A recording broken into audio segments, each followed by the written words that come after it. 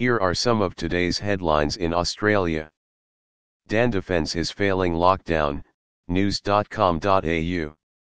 NRL considers postponing grand final in light of Queensland COVID-19 outbreak, wide world of sports.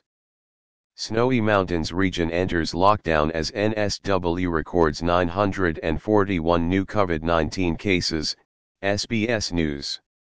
Tornado tears through regional NSW, injuring 3 people, damaging properties near Bathurst, ABC News.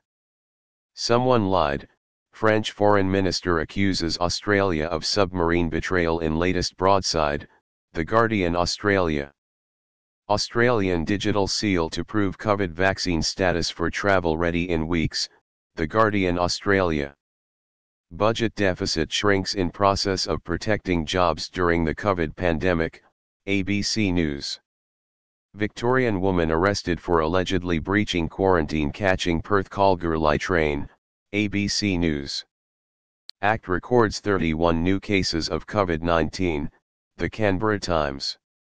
And COVID outbreak at John Hunter Hospital's baby ICU and maternity ward, ABC News. The links to these headlines are in the description below. See you again tomorrow.